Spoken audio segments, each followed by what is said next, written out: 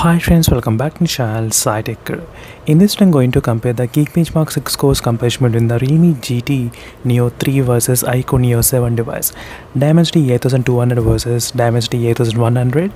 So we'll try to see the both phones regarding the GeekBench Mark 6 scores. So how much you can actually expect regarding the Dimensity 8200 versus this Dimensity 8100. So previously I did upload the videos on the GeekBench Mark 5 and now it's time to check the GeekBench Mark 6 as well. So let's find out the results, which phone will be having what kind of single core and the multi-core results. So here's a quick look at the GeekBench Mark 6 scores comparison between the iQOO Neo 7 and the Realme GT Neo 3, and now you can see the difference between the Dimensity 8100 versus Dimensity 8200. So now there is a difference going on between these both phones in terms of the multi-core and the single core as well, just a little bit. You can clearly see the difference between these two devices. And now I'm going to use the monster mode, and again I'm going to use the GT mode. Then I'll try to do the test between these both phones, and then we'll try to find out the results. So right now, as you can see friends, using with the GT mode and using with the monster mode, these are the results which we got, single core and the multi-core.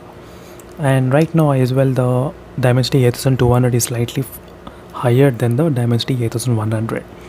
So meanwhile, signing off friends, thank you for watching. There's only small difference is there, that's not a huge difference.